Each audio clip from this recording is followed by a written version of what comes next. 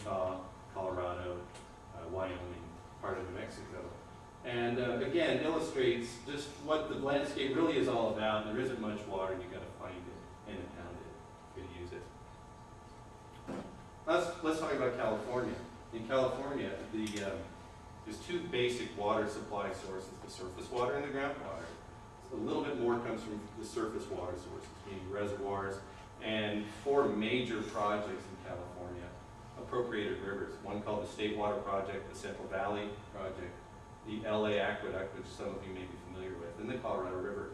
But everyone talks about those, but those only make up maybe 20% of the entire water supply of California, those four big projects.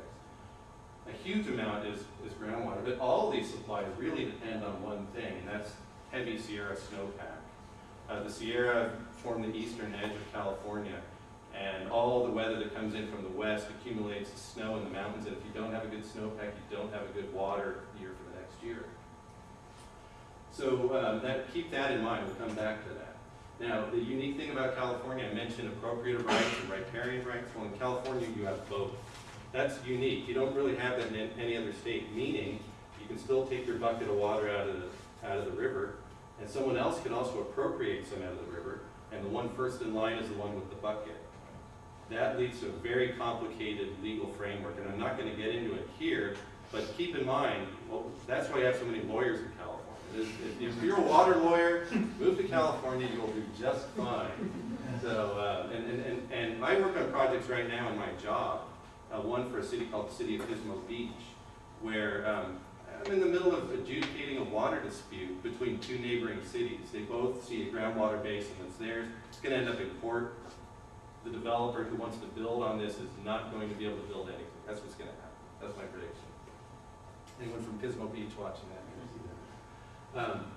Next slide. Just a few statistics. The water budget, this is stuff you can get off the state's Department of Water Resources website.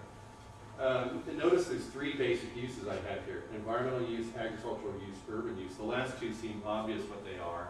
The first one is one that's probably not something you're too wondering what that is, but nearly half of all the state's water is intended to be used for nothing other than replenishing wetlands, groundwater supplies, habitats, going out to the ocean, fisheries, and so forth. And that's actually in the water budget of the state.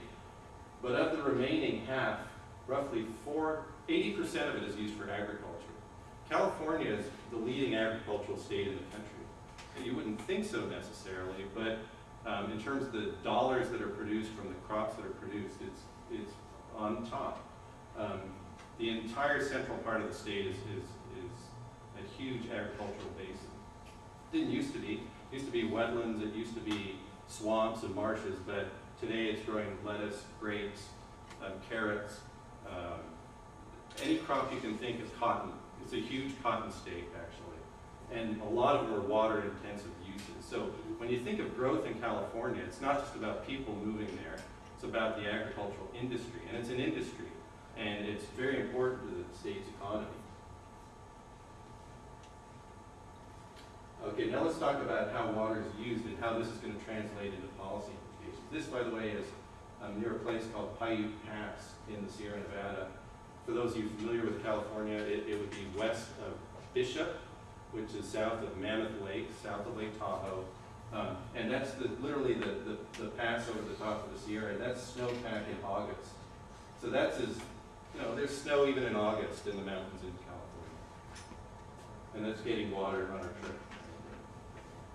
I don't really want to dwell on this, but I want to illustrate a couple of things. This being the state, the blue stacks are environmental water use, that is, places where there's a lot of extra water. It's all in the north. In the south, there isn't a whole lot of water. Where you see big, tall red stacks, that means it's used for urban uses, big cities like LA and San Diego, and up here, San Francisco.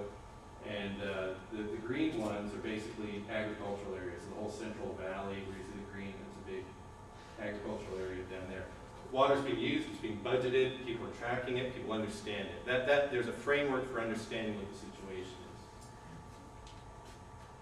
Okay, California has 35 million people and the population is growing. 35 million people, that means 1 out of 8 people in the United United States live in California. And it's growing, and mostly through immigration, actually. A lot of people from California, such as him and them, they moved out of California for a lot of reasons, including economic ones. And so you have a changing demographic there.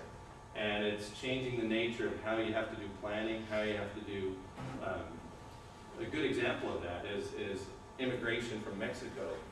The economy depends on Mexican immigration, frankly, and for its agricultural uses. But it changes how you do planning, because a lot of families don't have the income to be able to support a large house. So you actually have the development of large houses that hold 2 or 3 families, and they market them that way. 6-bedroom homes with 2 kitchens. So you have 2 families moving into them and buying them. So that's an example of the changing demographic. But back on the water use, as I say, agriculture is big, and heavy overdraft of groundwater supplies is a big deal in agricultural areas, such as in the San Joaquin Valley in the southern part of the state. So you have crisis occurring during the years of low snowpack in the Sierra or the Rocky Mountains, which is another source of water from California. Bottom line, there isn't enough water to do all the things that are being done right now. So how's water policy in California been approached? Well, I'm a little flippant about it. It says water planning efforts aren't really based on reality. And that's kind of true, but what that really means is people didn't have data when they started developing policy. And so what it meant was, historically, in California, planners had based things on an average rainfall year. Well, those of you who are on the climate side of things understand that in California, you don't have average rainfall years. You have low rainfall years every year and an occasional spike where it's 5 times as much rainfall as you'd ever expect. So the average year just doesn't really happen that often. And the implications of that are that you've got, you're always operating in a crisis mode. You assumed a certain amount would be coming, you're always at about 70 or 80% of that.